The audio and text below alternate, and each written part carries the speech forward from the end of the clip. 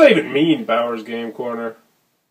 Ahoy there, YouTube! I'm back again today for another game review. And today I'm very excited to be checking out Labryintheus from Keep Games. It's for 1 to 4 players, ages let's say about 11, 12 and up. And it'll take you about 30 minutes to play. And in Labryintheus, you are going to be trying to go through the evil king's Labryintheus. He's going to be trying to kill you, and you're going to be trying to survive with your potions and your weapons, trying to avoid traps and skill checks and rolling dice and, well, possibly opponents who might just come back from the dead and try and kill you. Sound intriguing? Let's open it up and see how it works.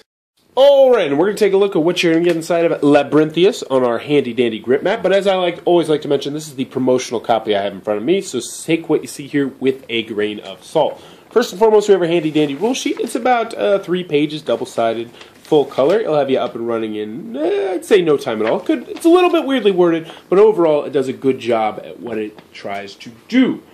So next we're going to go over the components and we'll go into the gameplay. But first, what are you doing in this game? Well, you're going to be taking control of one of these brave fighters and trying to make your way through an evil king's kind of arena thing, trying not to die and gaining what are called gate stones. If you can gain 4 gate stones, then fight a titan, well, the king will spare you and you won't die.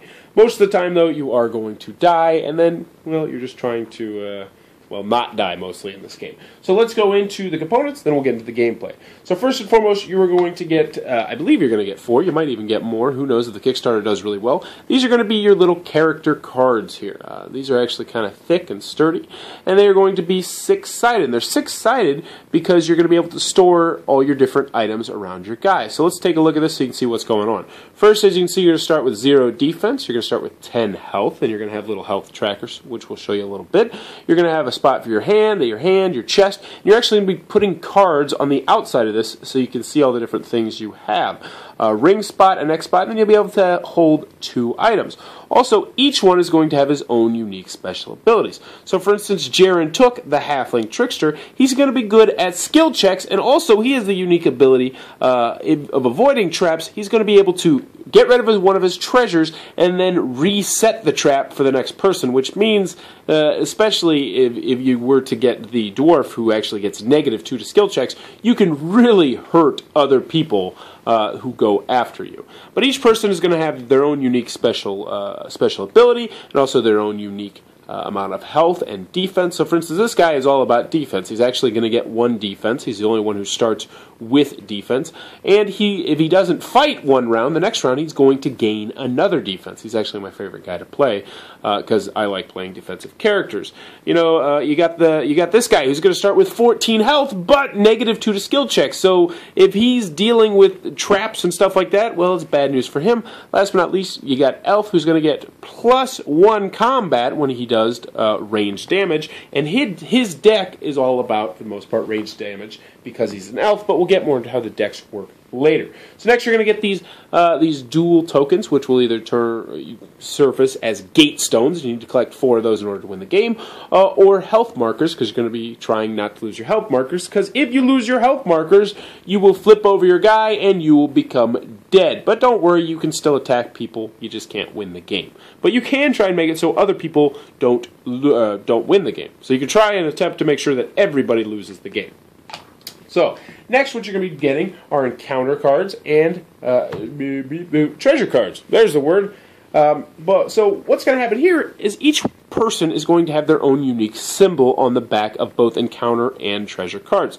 So these right here are treasure cards, and these are the encounter cards. They're marked with the E and the T, and as you can see, this is all I believe this is the dwarf's deck because he has his own little symbol here. So when you're playing a 2-player game, what you're going to do is you're going to take both of your guys right here, figure out which of their symbols are which, and then you're going to take all of their treasure cards and mix them together. Then you're going to take all of their encounter cards and mix them together. But we're not done because there is one more type of cards I need to talk to you about, and that are these cards right here, which, trust me, will be the bane of your existence if you play this game.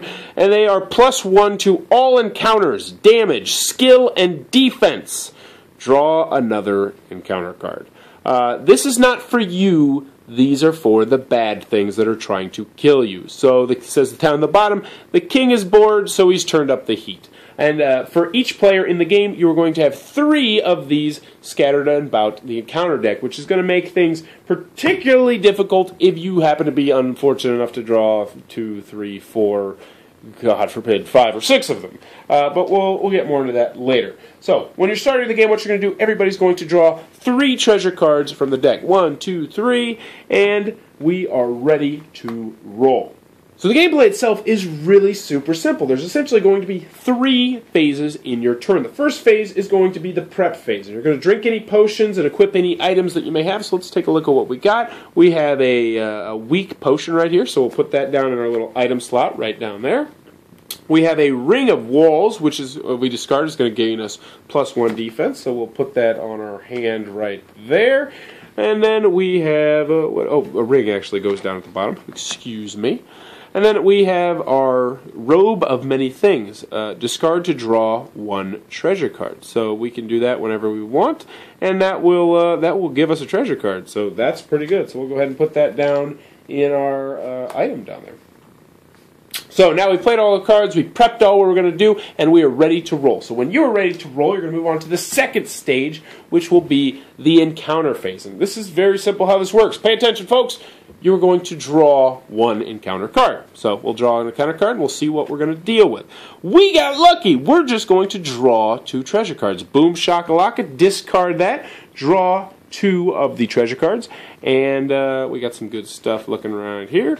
And then we're down to our last phase, which is the cleanup, where you're going to drink any potions, equip any more items, and discard any cards that won't fit into your backpack, because your backpack is going to be the cards in your hand, and you can have up to 6 cards in your hand. So this is going to increase our backpack size by 2. Hey, you know what? We're actually going to discard this thing, which will give us an additional treasure.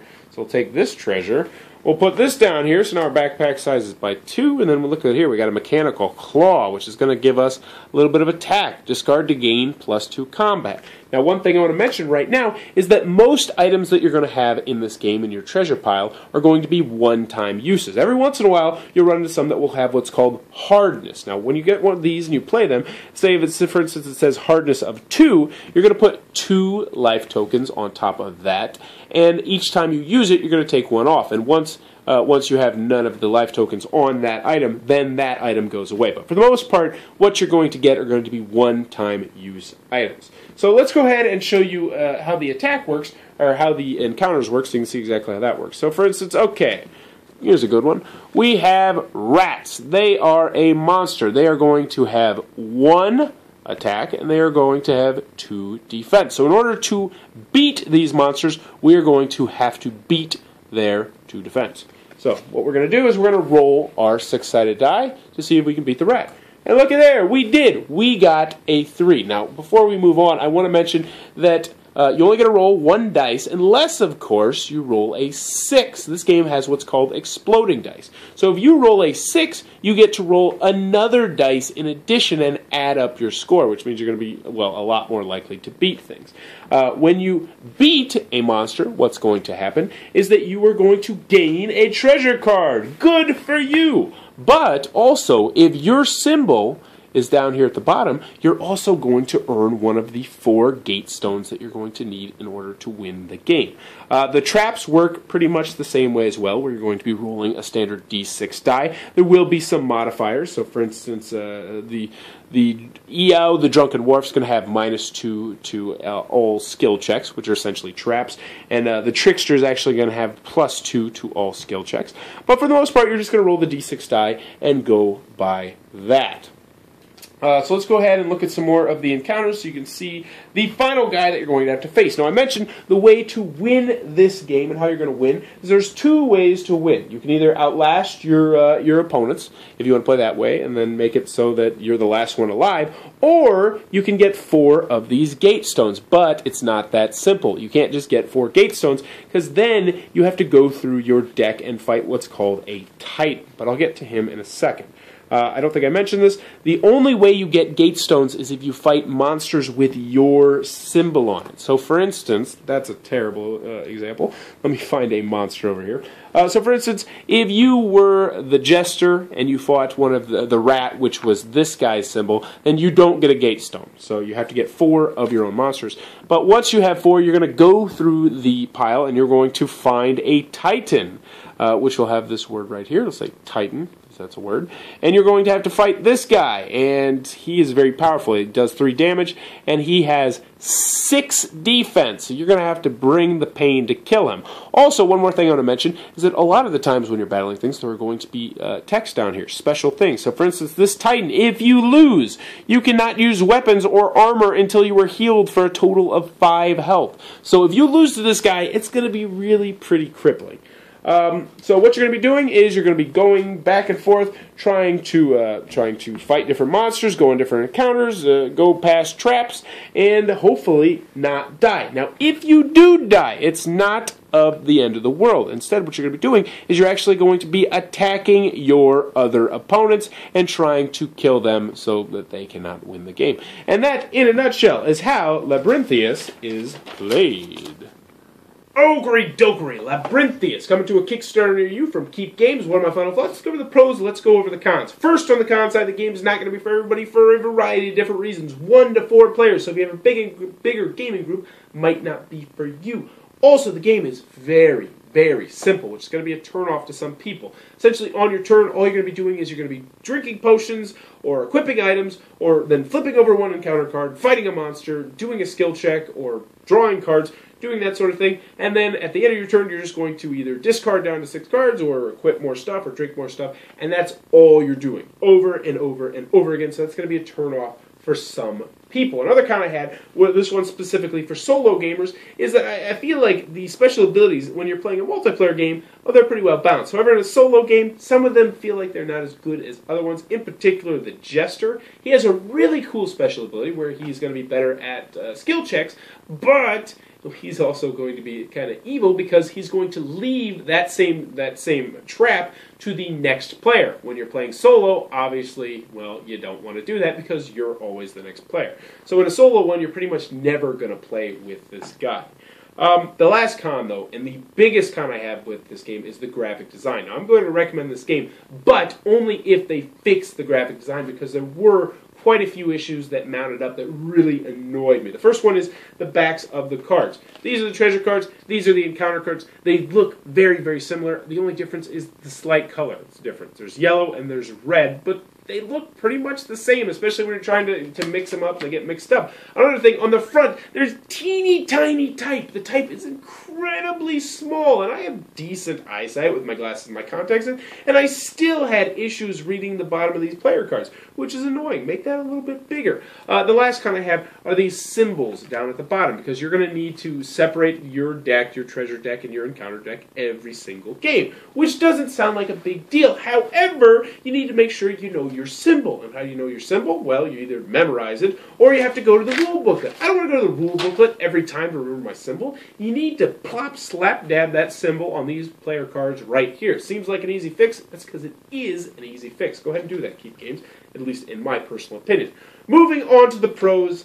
I sound like I have a lot of cons with this game, but I did enjoy this game. It is a nice, light, fun, quick-playing, simple game that scratches that 1 inch, which I think is essential for a game like this to scratch when a game's that simple, and then I think this is a good gateway game because the mechanics are very, very simple. I mean, it's just, like I mentioned, you're just going to be doing this, you're going to be doing that, you're going to be rolling dice, fighting stuff, then your turn's over. What are we trying to do? Well, you're trying to fight monsters and gain these little stones. If you get 4, then you're going to fight a big, bad monster, and if you beat him, you win the game.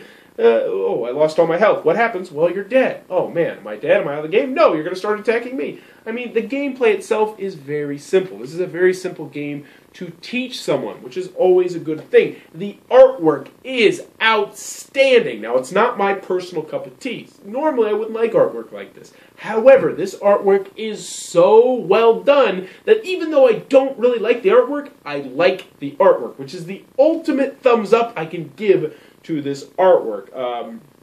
Artwork's great. Game's simple and fun, easy to teach, easy to learn. A lot of good stuff going on with this game. Graphic design is the big Achilles heel in my personal opinion. But if this looks like it might be your cup of tea, be sure to click on the Kickstarter link below. Tell them Bowers Game Corner sent you. If you enjoyed this content, please be sure to click on the subscribe button down below. And also in the comments below, let me know candles or incense. Me personally, I like incense. However, my wife has that thing that makes the room spin around, so I can never have incense or else she'll pass out, so I have to go with candles, which are okay, but I want incense. But you know what? I love my wife, so I deal with it. But tell me in the comments below, candles or incense, and also what's your favorite scent. I personally like Christmas scents. If you enjoyed this content, please, just thank you for your time, YouTube. That was the review for Labryintheus. For more reviews and previews, check back at Bowers Game Corner. No, Steve, I won't sell it to you. Stop asking.